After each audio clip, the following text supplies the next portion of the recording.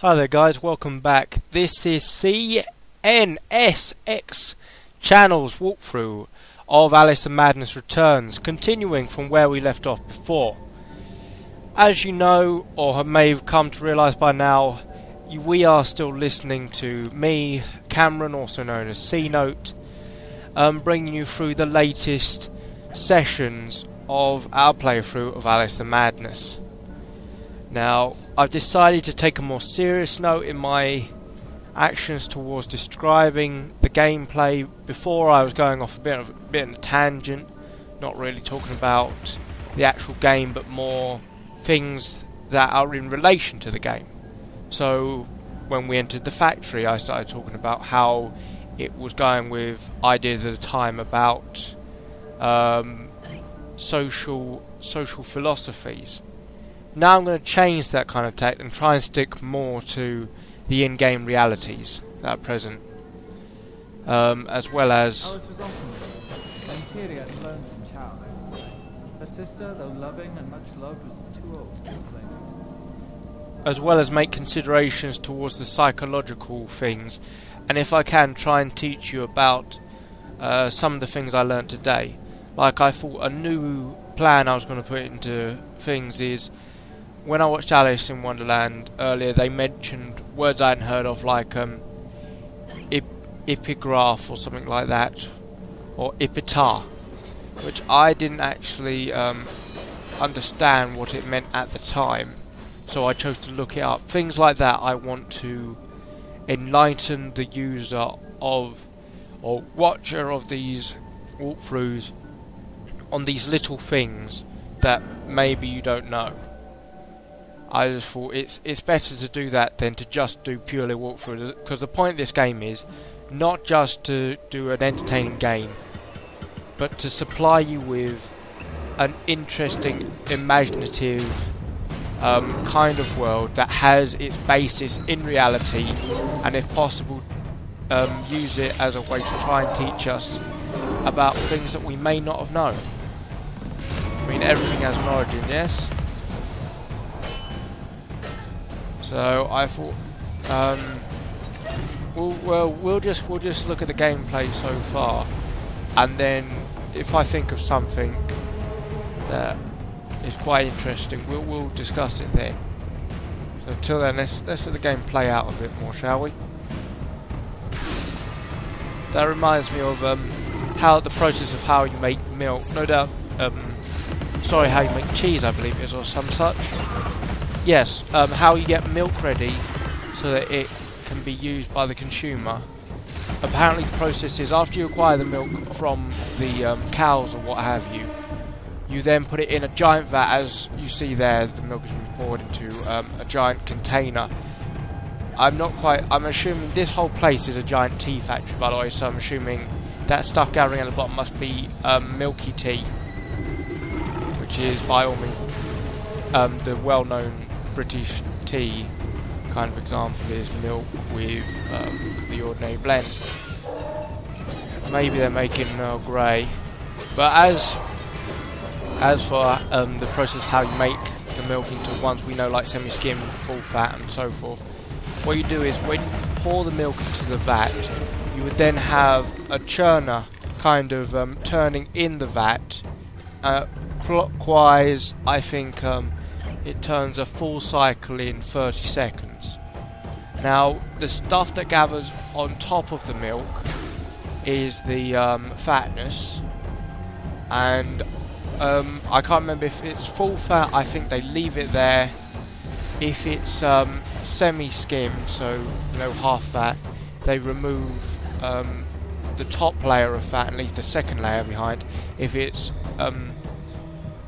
fully skinned or whatever, then they remove all the fat from it and then process it, and when you do that, it pretty much tastes like water flavoured milk kind of thing, because I'm more of a full fat person myself. Never really adopted the healthier water diet, because I just thought, well, the stuff tastes basically like water flavoured milk, why don't you just have water, or maybe a little bit of full fat. They also, I think, use the top layer of that for ice cream. I'm not quite sure.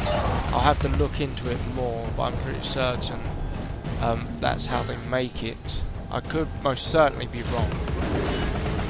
So yes, just thinking that. Well, that's it for the little talk about milk. But in coming up videos, I may start to talk about religious things. Maybe I'll do like a duo kind of talk with a friend of mine who is of a different faith to me. And we'll bring in some atheist views maybe, and a few other religions. I mean, it is ignorance to not listen to others and just accept your own without thought. That's ignorance and stupidity, really. We all have our own mind and we're entitled to voice it. Time. Find him, or your own time may be short. But I'm mainly doing that because Alice's world seems to me like one that's made up again of many religions. Many creeds are in this game. It's not as obvious as, say, an Assassin's Creed game where you have I think the latest one, Revelations or whatever, had Muslims in it, it had possibly Jews, and it has whatever Altair's religion is meant to be. Not quite sure what it is. It's not atheist, because he certainly believes in a god. I don't know who they'd be classed as. But I'd try to enlighten you on some of the old religions as well that we may have, that majority of people would have forgotten about. Because they are called like the dead religions and stuff like that. Or the ones that are on the verge of extinction, when really they shouldn't be made extinct because they are quite good religions to be a part of. But we are speaking about the Alice tale right now, so clearly Alice would have had, the game developers, as thinking Victorian times, would have had a major influence from the industrial era, which, if you believe my family, because one of my younger siblings apparently studied in art or some such, or architecture, the year that the Industrial Revolution started, whereas me, being someone who studied history, have my own opinions.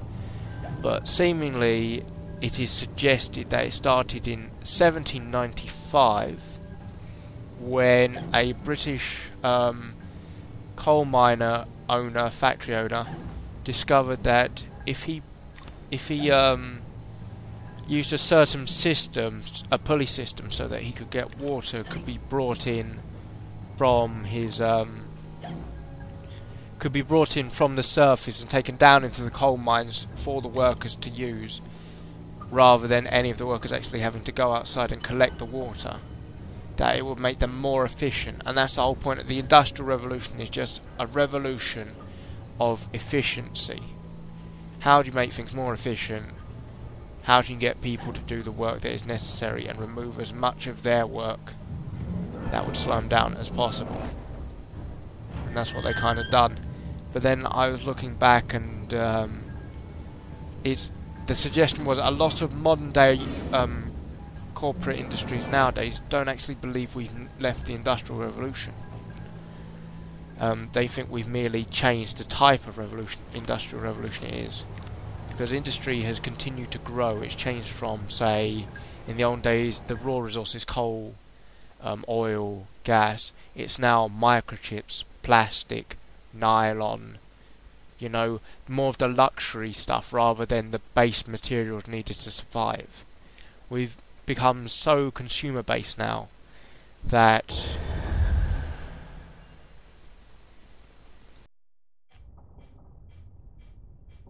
we're in danger of essentially destroying any balance that exists in the world.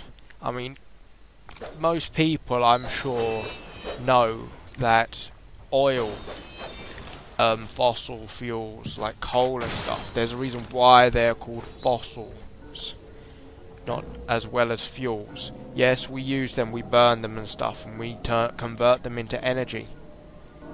But as the saying goes, they are not a renewable source. They are only renewable as far as time can tell. I'll explain this simply.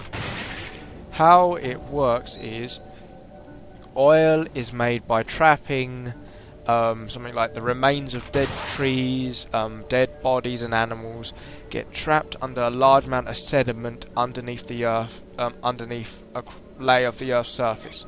Then over a period of millions of years, that is decomposed and compressed with a type of gas which exists in these chambers, and over time it turns the trees into oil and stuff like that. The reason why we say it's not renewable, because time-wise it's not renewable.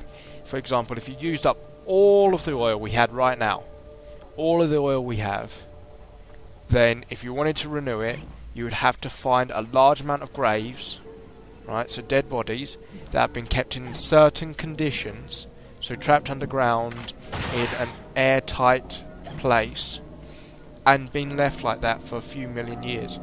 Because so far no one knows of a quick way to create oil, you know, like the black oil, not like olive oil. Or we do know it is possible to turn stuff like olive oil into a energy source, but it's not quite as potent as the black oil, because that oil, petroleum and diesel, they give you a lot of energy, whereas this olive oil does not give you much. Other alternatives were found, like using citric acid and stuff to produce electrical currents, or using renewable resources, but in all of these it's not quite as effective as fossil fuels. And if you imagine, the reason why the Victorian time was such a big time for the Industrial Revolution was because so few countries were actually getting revolutionised. Like Britain was full of the Industrial Revolution. We got to remember it was also a very, very small country. America followed suit, but not as dedicated until later on. We'll all roast in our beds, Alice, for the sake of your father's unnatural devotion to pretty powder. This horde of flambles wants only a malignant spark, and poof, our flesh and blood is smoke and ash. Now the Far East is seen to be kind of following suit for the production of fossil fuels in their industry, and there is a general complaint by most people that they shouldn't be able to do this, but then other people are complaining, well, we did it, we didn't actually care, we continue to produce all this oil, and we no doubt have created long-term problems for the planet. How is it our place to say that the countries of the Far East, which for so long we held back in their development, should not be allowed to do what we do? Some have given the simple answer of we don't want them to become as powerful as us. I think that is the simple one said by everyone, but in more honesty it's more like we've already learnt the lessons, they should continue our work. Let's go on.